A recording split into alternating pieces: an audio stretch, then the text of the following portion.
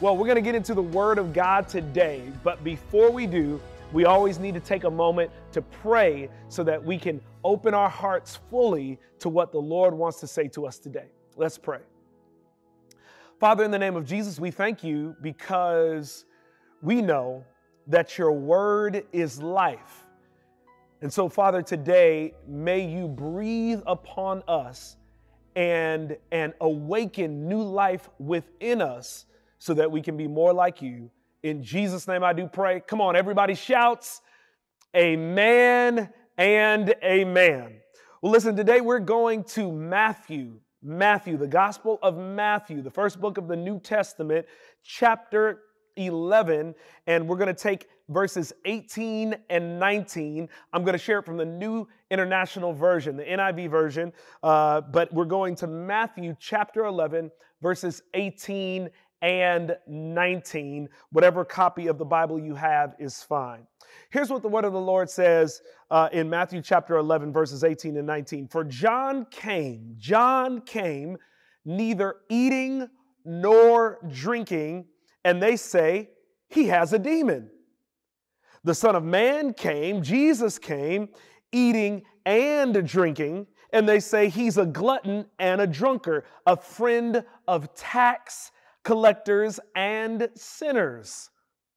But wisdom is proved right by her deeds. Wisdom is proved right by her deeds. I want to preach under the sermon title, What Do You Expect? What do you expect? Well, I got a question for you. How many of you out there still create a Christmas list? Come on, just be honest. Don't try to shy away from the truth right now. How many of you still create a Christmas list? I've kind of gotten out of that habit, but sometimes every now and again I'll have one or two things on my mind that I may want to hold off to the Christmas season to get for myself, or slyly suggest to my wife that there's something that I want. But you can, if you don't create a Christmas list now, you might remember when you were a child and you were real serious about what was on your Christmas list. All the things that you wanted, that toy car, that special doll, that unique little doll house, or that new video game. There were those things on your list that you really, really wanted. And I want to ask you, what happened when you didn't get what was on your list? What happened when mommy or daddy didn't actually provide to you what you anticipated they would provide? Did you protest in childlike anger and throw a temper tantrum? Did you hang your head and just pout and wish that somehow this situation would be changed? Did you accept the reality and accept the fact that you don't always get what you want? What was your response to your Christmas list not being fulfilled? Maybe some of you don't even know because you've never had the experience of writing something on your list and it not being granted to you. But if you've lived long enough, we can be honest that maybe it's not a Christmas list, maybe it's a goal list, maybe it's a financial list, maybe it's a career list, but there's lists that we develop in our lives, and as we go throughout our journey, we can admit that sometimes we arrive at milestones in our journey in life, and things on our list are not met. There's things that we don't receive that we expected to receive at certain milestones. And my question to you is, how do you respond to that? How do you respond particularly to the feeling that Jesus has not provided to you what you thought he would provide? How do you respond to the fact that you have prayed, that you have sought the Lord, you have gone to church, you have given your tithe and offering, you have participated in ministry, you have engaged in loving kindness and acts of service to others, and you think that once you have done those things and you created your list, and surely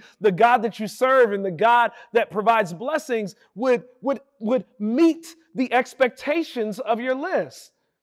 So when Jesus doesn't meet those expectations, how do you respond? How do you show up? What is your engagement with God? See, this is the season where we are reminded, as I mentioned last week, that this is the time we were reminded that Jesus came down. He came down to earth. And it's a story that we tell with beauty. It's a story that we tell with illustrations and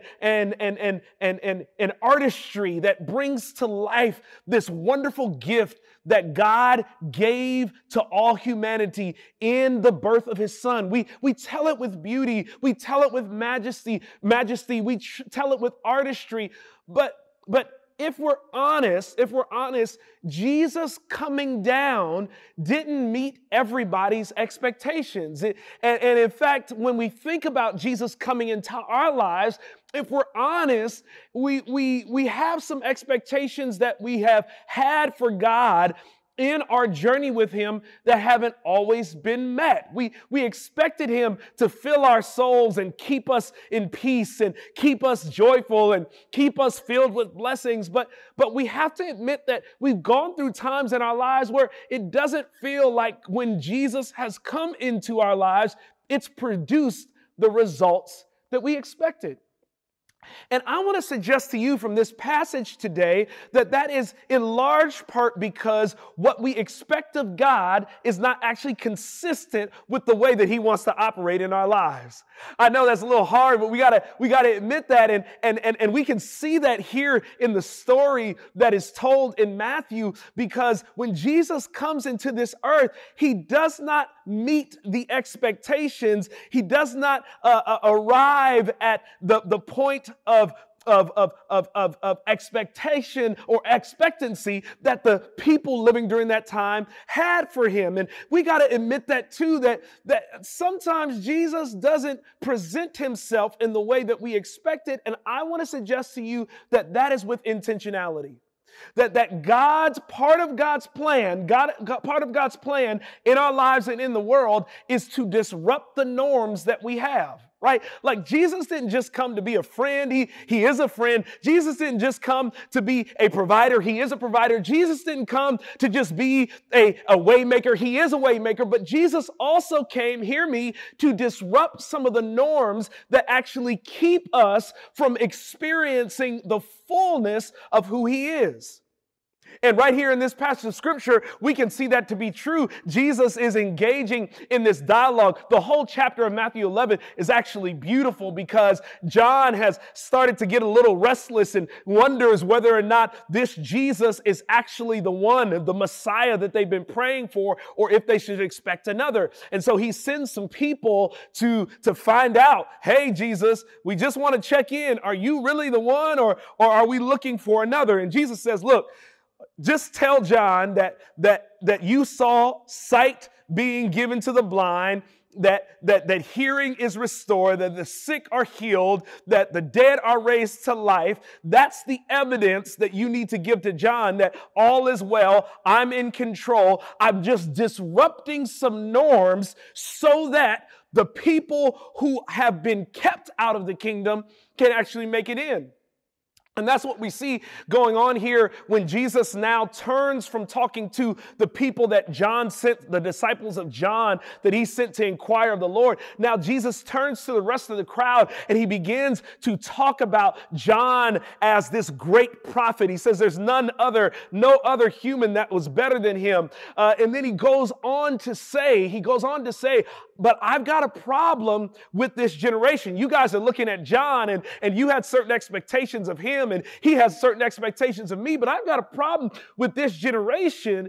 And I want to share with you what that problem is. And I'm going to go to verse 16 to show you what Jesus says about this generation and how he begins to disrupt the norms of the generation. Here's what he says.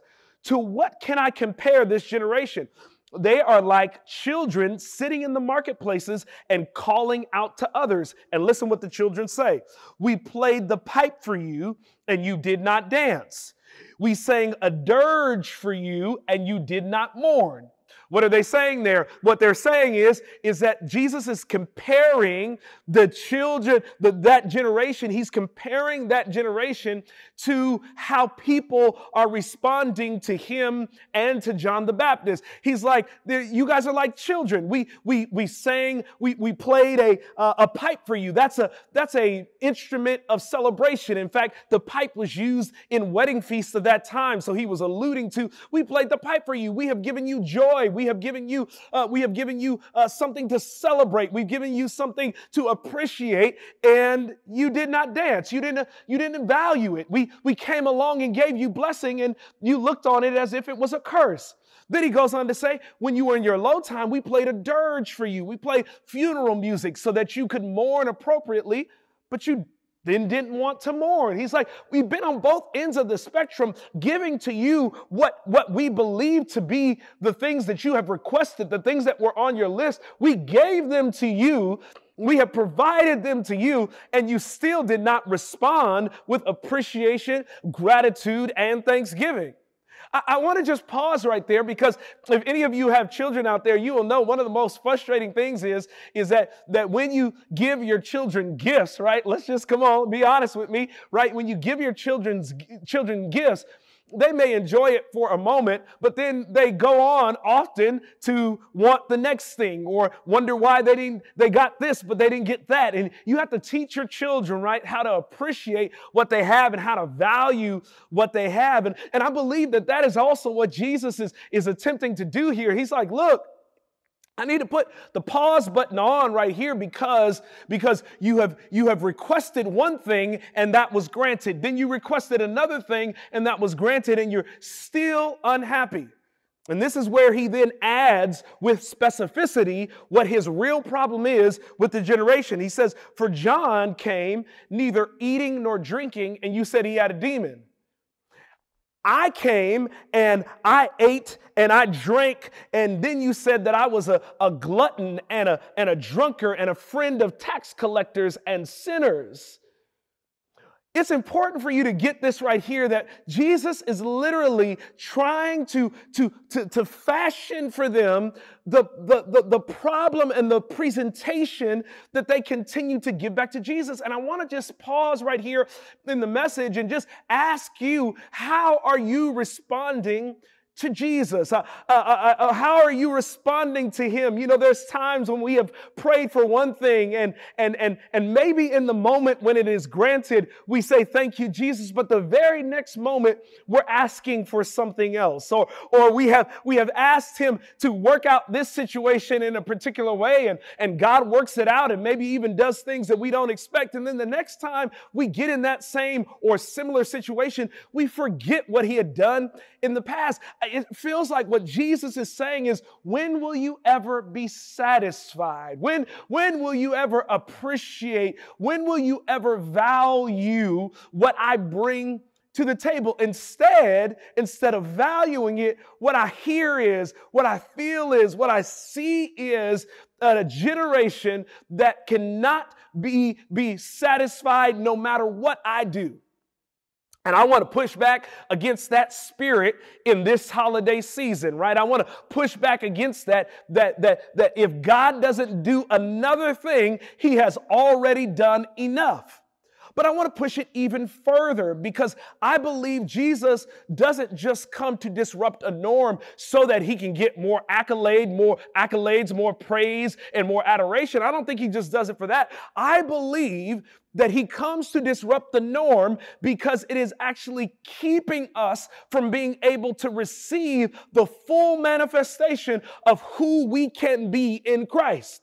Because when we look at this challenge and this rebuke that is given to the listeners when Jesus is giving this sermon, if we look at what is really being said, we kind of pull up the hood and go under the hood and look at what Jesus is saying. Man, it's a great challenge to the whole Jewish culture and the whole religious institution that existed during that time. And if you just give me a little bit of latitude, I promise to explain this and then we'll be done. But I think it's critical because Jesus is not just disrupting the norms so that he can get more praise. He's disrupting the norms in the only beautiful way that Jesus could do it. He is disrupting the norms so that we can actually have a greater benefit of living life within him. Okay, you got to get this. So here it is.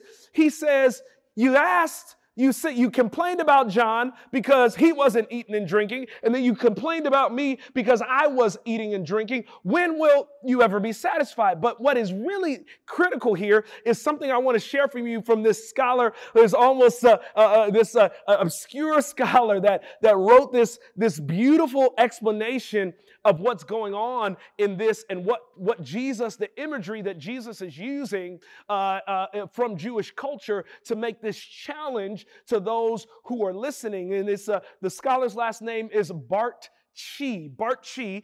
And here's what he says. He says the principle here, when he's talking about Jesus sharing this meal, right? When Jesus is sitting down with tax collectors, he's eating and drinking, he's engaging with sinners, he's laying down at the publican's house and having a party, right? Jesus is engaging in culture. And what Bart Chi says is that the simple principle here is that to share a meal is to share life. To share a meal in Jewish culture, to share a meal was to share life. And meals meant fellowship, acceptance, and identity between friends. So if we're sitting at the same table, if we're fellowshipping together, we're sharing a meal, that was not a casual thing in Jewish culture. It meant that we were connected in relationship, that I had accepted you and you had accepted me, and that there was a shared identity and a shared journey and a shared belief between us. So the obvious inference from that is that if we're not at the same table, then there isn't something to share. He goes on to say, social values and hierarchical boundaries controlled such occasions. Anyone, watch this, who challenged these rankings and boundaries would be judged to have acted dishonorably. A serious change in cultures based on the values of honor and shame. In other words, Jesus was doing stuff that did not fit within the cultural milieu, the cultural context. And in that culture, if you were to walk outside of those boundaries, then you were seriously challenging that culture that was built on honor and shame. It's good. But it continues, transgressing these customs consistently would make a person an enemy of social stability. I got to keep reading. I know it's a little complex, but stick with me here. There was a close link between purity, watch this, in terms of food laws and purity in terms of companions at meals.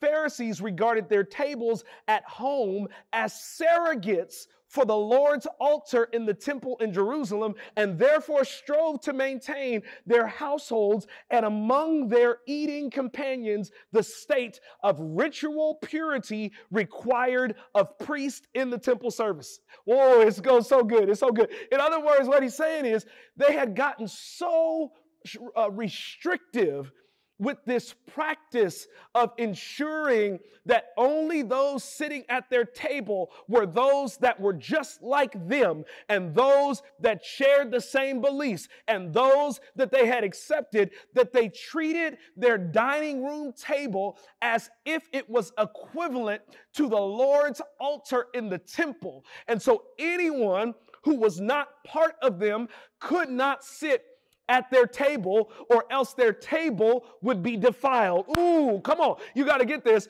It's so critical. They were keeping people out because they believed that these individuals were not in lockstep and not walking in congruence with the same ways of thinking, the same ways of believing, the same ways of acting as them. And Jesus is like, I got to upset the apple cart. Jesus is like, I gotta fix this thing because what was going on, what you miss is that you are now excluding some of the very people that I want to come in and be part of my kingdom. You're keeping them out. And so Jesus disrupts the norms with this not only this simple statement, but with his life. He disrupts the norm in at least 3 ways that I want to share with you, and then I'm going to move on. Because this idea of this table and us creating space for only those things or those people that are in line with what we believe and how we think, I think is a challenge that I think God wants to disrupt not only 2,000 years ago, but also today. And so here it is. The first thing I believe that Jesus is disrupting, the first norm I believe he's disrupting, and we've already kind of spoken of it, but I want to put a fine point on it, and that is the norm of fellowship, right? The norm of fellowship. I believe that God was trying to break down this way of engaging in relationship because it was defeating the very goal that he had for his children. I want you to see it this way. I want you to see it this way, that when we look at this idea of sitting at the table and only allowing those who look like us, act like us, talk like us, think like us, go to the same church as us, live in the same neighborhood as us, eat like us, when we think of it, that we're only allowing those people at the table, I think the problem is that we somehow believe that our religion and our spirituality is then better than others, than that of others. We begin to believe, and we begin to convince ourselves that somehow the walk that we're walking and the journey that we're having is better than somebody who may not be having the exact same kind of journey as us. And that's what was going on in this particular time in Earth's history and within this particular religious sect. And you probably say to yourself, well, Pastor, I don't feel like that. I don't feel like I'm better than somebody, or that only certain people can sit at my table, or they have to think like me or act like me or be like me in order to come and sit down. You may say that to yourself, but I want you to just think for just a second here and explore some of the ways that within our fellowship has become very narrow. It has become very restrictive. It has become very, very limited in the way that we seek to invite others into our space. And the truth is, if we're going to really be honest about this, it's not just the result, it's not just what's happening in the church, but it's going on all over society. All over society, we see how I only want to deal with people who talk like me and think like me and look like me and act like me and go where I go and love what I love and hate what I hate. Right? I think that we have gotten to this point in society, not only in the church, but in society as well, where it has become a norm to just be with those who are like us, right? And I want to suggest that Jesus pushed back against this idea primarily because it keeps us, watch this, all 3 points land on this one thing. It keeps us from fully being able to experience the blessing and the full manifestation of living life in Christ. Hear me clearly. When we are only fellowshipping, listening to, engaging with people who affirm the ideas that we already have, it limits our ability to see Christ in his fullness. Christ is like a diamond. Come on, somebody, that every time you turn it, you see every time you turn his character, every time you turn his scripture, every time you turn the experiences that you've had with him, and you understand him on a greater way, you see a new prism, you see a new reflection, you see a new brilliance that comes through every time you see Christ from a different angle. Even when you're listening to people who actually are in disagreement with your position. Come on, somebody. When we begin to only hear those who talk like us, look like us, believe like us, we actually prevent ourselves from seeing Christ in the fullness, in the beauty of who he truly is. And I believe that's what God was saying. He was like, y'all Jewish folks, are keeping people out and only want to fellowship amongst yourselves. And that is actually part of the reason why you haven't been able to recognize who I am. I showed up. I came down, and you are now fighting against me. You weren't pleased with John, with all that he brought to the table. So I came with a different approach, and you're still not pleased with me. You can't see me. You can't accept me. You can't experience me because you have only been listening to yourselves. And I need you, if you're going to really walk with me, if you're going to experience the blessings that I have for you, if you're going to be able to live the life I have for you, then I need you to understand that I'm bigger than your religious sect. I'm bigger than your small community. I'm bigger than your friend group. I'm bigger than your denominational tradition. I'm bigger than the experiences that you have had to date. And I want you to know that if you're going to grow, then you got to let some other folks in. You got to let some other challenges in and begin to walk on this journey with me. First norm, I believe, that Jesus is disrupting is the norm of fellowship. He wanted more participation in the table of religious life. Second thing, I believe that Jesus is disrupting is the norm of exclusivity. Come on, somebody. Yeah. See, we in this particular culture, in Jewish culture, there were those who were believed to have the rights to sit at the table.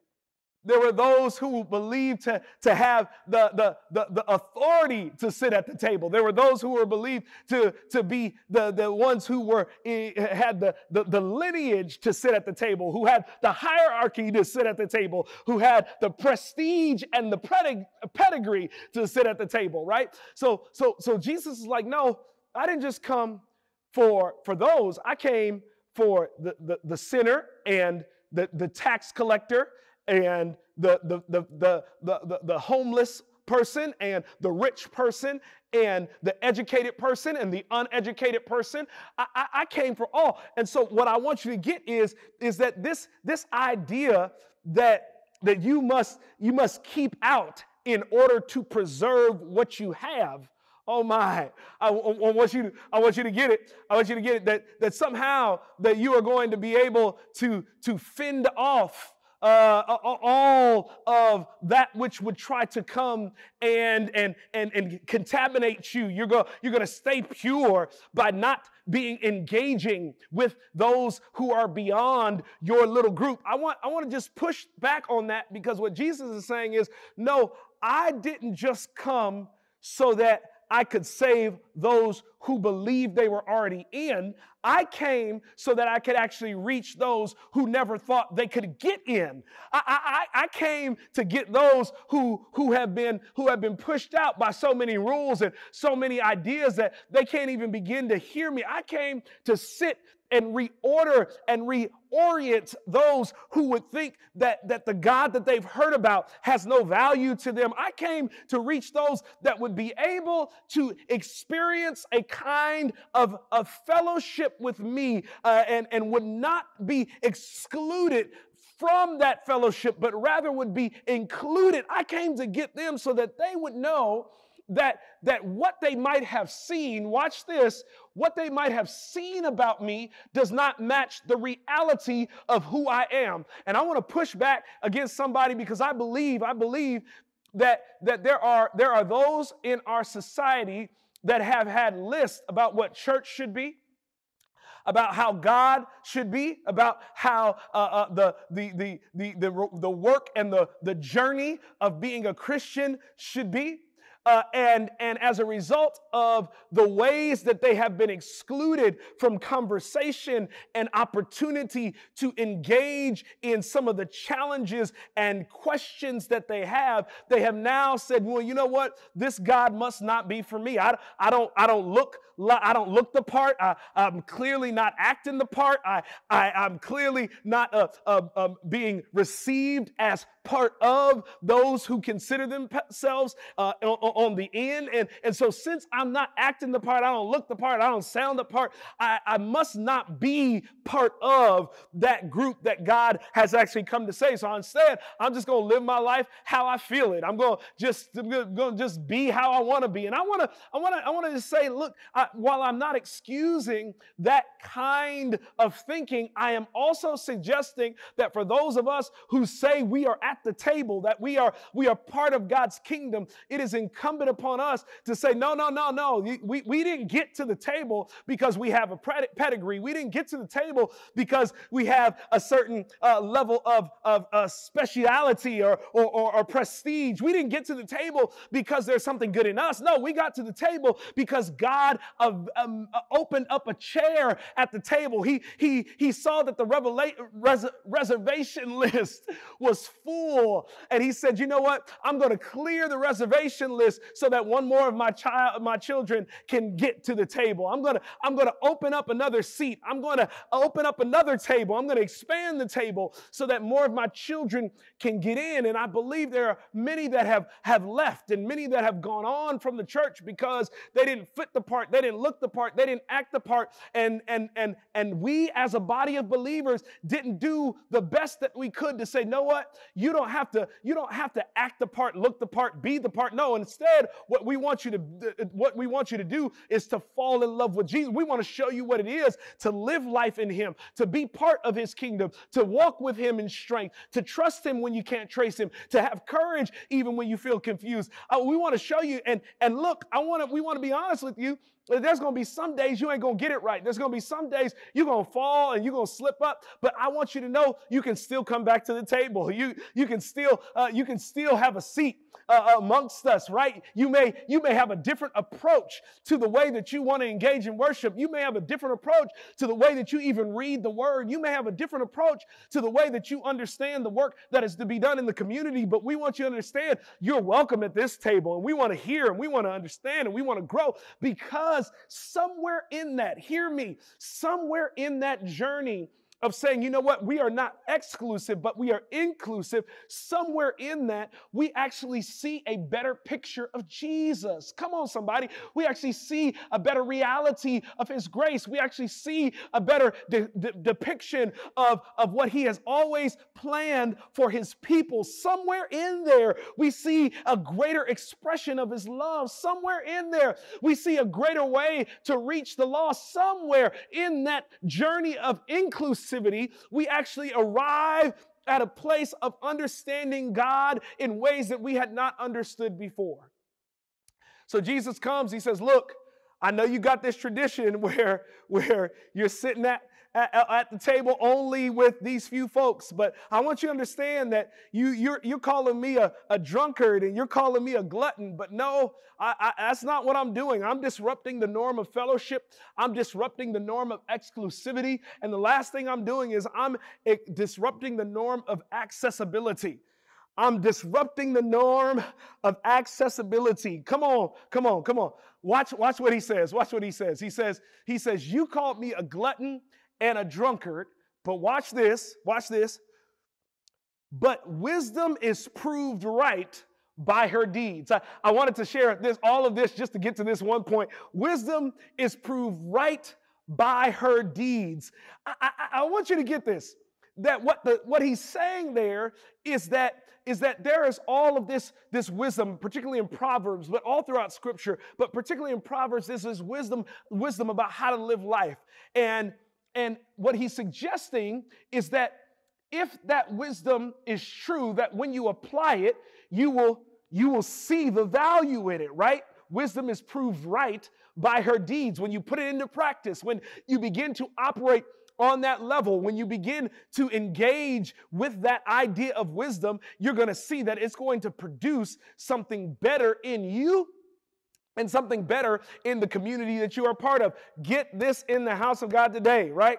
So when Jesus comes, He's like, look, you think you are on the journey because you have all of the information, but I want to show you that I'm trying to give you access to some benefits that you can only receive when you're walking in the wisdom that is only found in me. Get this, get this, get this. When Jesus shows up, he is the personification. He is the fulfillment of all wisdom. And in fact, some people even want to suggest that there is a wisdom Christology. And I don't have time to go into that. But what I do want to suggest here is that he is the fulfillment of all wisdom. So when we look at Jesus and we see him enacting the wisdom that we see all throughout Scripture, and we see that over and over in his life, when his list, watch this, of things didn't add up, especially when he got to the Garden of Gethsemane. But even before we get there, when we see his list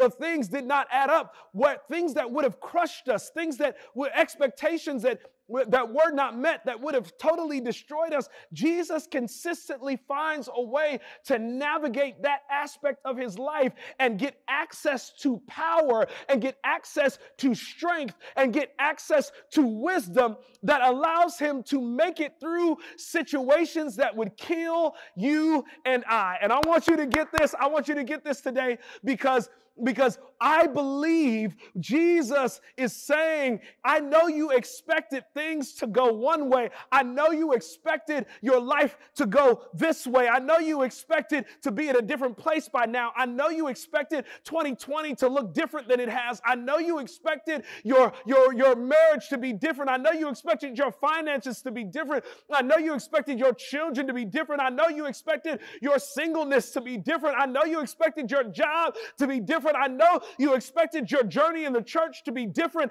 I know you expected your time of devotion to be different. I know you expected all of the things that have been on your list to be different. But I want you to understand the thing that I came to disrupt is not that I was going to fix all the things in your life so that there was no pain and no stress, but I came to show you how to access wisdom so that when your job doesn't go the way that you expect it to go, you will have the ability to respond in ways that don't crush you, but build you, so that when your children aren't acting the way that you expect them to act, and they're not becoming all that you thought they could become, I have given you access to wisdom so that you know how to pour into their lives, so that maybe a word after 20 years, maybe a word after 30 or 40 years will somehow speak to them and they'll begin to change their trajectory. I didn't come to fix everything and make it all perfect. No, what I came is so that when you are going through that time and you're trying to figure out how you're going to make ends meet, you're trying to figure out how the finances are going to come together,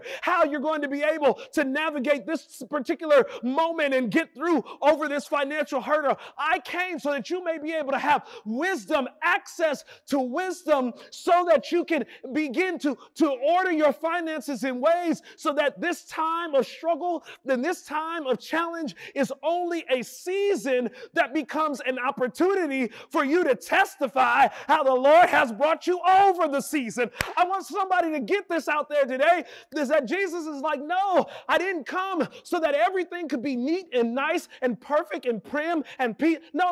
What I came so is that no matter what the experience looks like, whether you are walking through betrayal of friends, whether you are at the Garden of Gethsemane crying your eyes out because you can't feel me, I came so that you could have wisdom, so that you could access wisdom, so that you could be able to navigate those moments in your life and not lose your faith and not lose your hope and not lose your courage and not lose your ability to stay on your knees and keep praying and not lose your ability to say, God, though he slay me, yet will I trust him. I may have to go through some challenges, but I'm not giving up my relationship. I may be down a few days. I may be wondering where God is for a few moments, but I'm quickly going to turn that corner and find myself back in the arms of Jesus, because I have learned that if I'm going to get through life, it's not going to be because I got strength. It's not going to be because I got talent. It's not going to be because I got intelligence. So no, it's going to be because God has given me access to divine wisdom that will allow me to deal with every single situation in our lives. And what he's saying is, please do not miss out on wisdom because you are trying to maintain a norm that is actually blocking you from receiving what I have designed for you. I want you to get this, that the truth is that we can complain a lot about God. and about all the things that haven't happened the way that we thought they would. And we can complain about what has gone our way and what things didn't make it on our list. But that's why I started the sermon by asking, what did you expect? Oh, did you just expect for God to just be a God who comes down to meet all of your needs perfectly and just make sure that there was never any struggle in this life? Well, here's what I do know.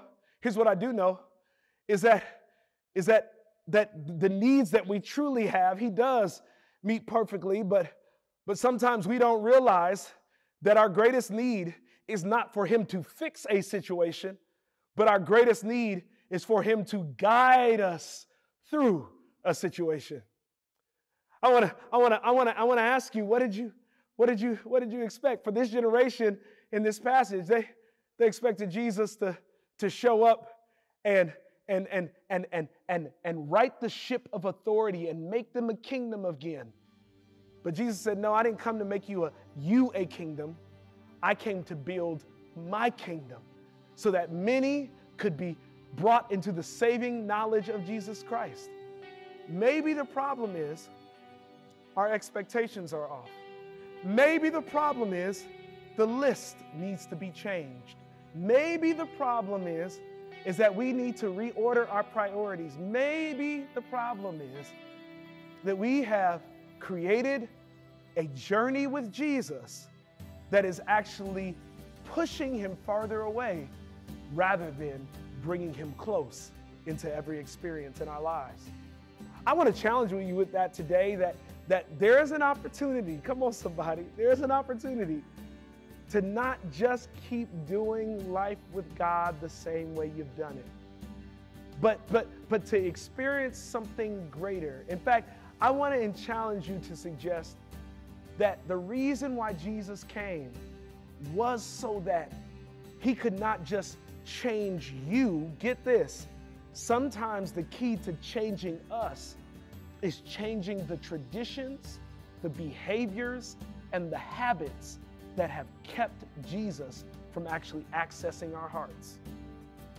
And I want to suggest to you today that the full manifestation of who Christ is, what it really means to live a life in Christ, it requires us to allow Jesus to disrupt some of our norms and traditions so that He can create something new. Oh, I pray that today you lean into that. I pray that today that you can accept that. I pray that today you can say, you know what, God, all right, I've been doing this the same old way for far too long. I gotta allow you to adjust the way that I engage in fellowship, to ensure that I'm not being overly exclusive and trying to keep myself pure so that I can be untouched and undefiled by the world. Oh, don't get me wrong. I'm not suggesting that we go out and participate in all kinds of lewd activity. That's not my point. My point is that we are called to be salt and light in a dark world. And I'll tell you that there's a lot that we can learn when we're willing to say, you know what? I'm going to do my part to be light in this dark space. I'm going to do my part to be salt in this environment. And you know how I'm going to do that? I'm going to access wisdom, right? I'm going to access wisdom for my life and for the places that Jesus calls me to. So I'm praying today that you say, you know what, God, disrupt my norms. My expectations have been off. My list has been corrupt. I need you to do something new with it. Well, if you're ready to just say, God, help me to let you disrupt my norms. Help me to get into a space where some of these things that I have created in my life, Lord, that I'll surrender them to you so that you can tear them down and rebuild in me something better. I want to pray for you right now. If you can say today, Lord, I want you to disrupt my norms and create a new reality in my life. Will you bow your heads with me? Father, in the name of Jesus, Lord, we thank you because you do all things well. And God, in this moment and in this season, I do believe that you are calling us to a higher level. Lord, we can't stay here. We can't stay in this place where nothing is satisfactory. Lord, you show up and we're happy for the moment, but then we move on and we're on to something else. We're on to desiring something else. Lord, help us to begin to see life not as a series of events that need to be fixed, but rather as a journey with you, Lord, where we can learn more about who you are at every stage of the journey. Not only learn about you, but we can become more like you at every stage of the journey. Lord, that's the ultimate prayer. That's why you came to disrupt norms. You're not just trying to cause catastrophe or strife for the sake of it. No, Lord, you want us to be more like you.